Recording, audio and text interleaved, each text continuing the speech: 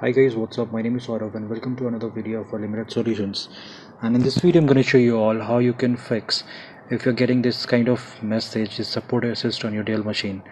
So when I'm trying to start my machine, this Dell laptop, I'm getting this option that no bootable device found, because I've not installed any bootable devices, but it is giving me the support assist option. So what I'm supposed to do is I'll just put in shutdown. I'll just go to the boot mode and I'll just change the settings, because whenever I'm trying to install the uh, operating system, and when it is comes to when it is restarting it, it is giving me that support assist option. It is some taking some it is just tasting some memory thing, and it is not allowing me to go further. So I'll just show you how to you can turn it off. I'll just go to the boot mode by pressing F12, and then you can see over here there are a few options over here. So I'll just go to the change boot mode settings. If I go there, you can see the legacy mode. So currently UEFI boot mode is enabled, so I'll just turn it off and I'll enable legacy boot mode.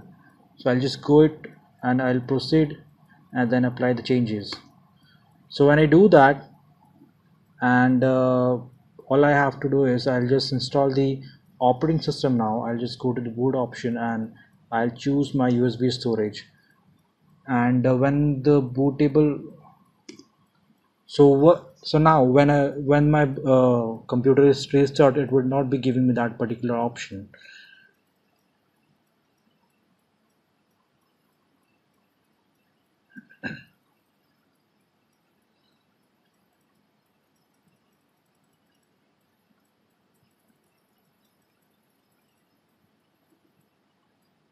So that's it for today guys. I hope this video was helpful for you.